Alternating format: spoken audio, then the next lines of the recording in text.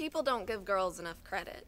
I'm in the 9th grade now, and the last time I studied a uniquely female narrative was in 6th grade. That might not seem like a lot, 3 years, but it is. Difference between 12 and 15, between girl and...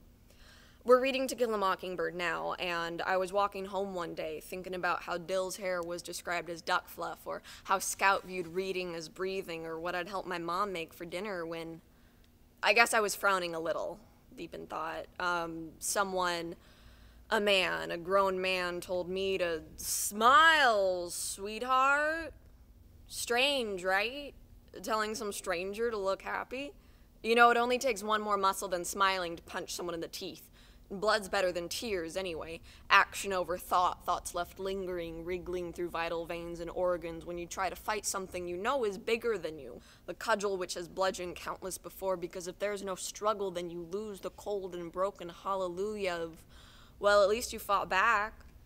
Don't tell sad girls to smile. Don't tell sad girls to smile because she might be the type who gets cut by hip bones. Don't tell sad girls to smile because she might still be trying to scrub someone else's sin from her skin. Hot water, holy water, it all flows under the same bridge eventually, and the dead can only feel cold, so if she can feel the burning water, then maybe don't tell sad girls to smile because she does it for herself, or someone she feels comfortable with, not some slack-jawed, fish-eyed nice guy who doesn't find a frown appealing.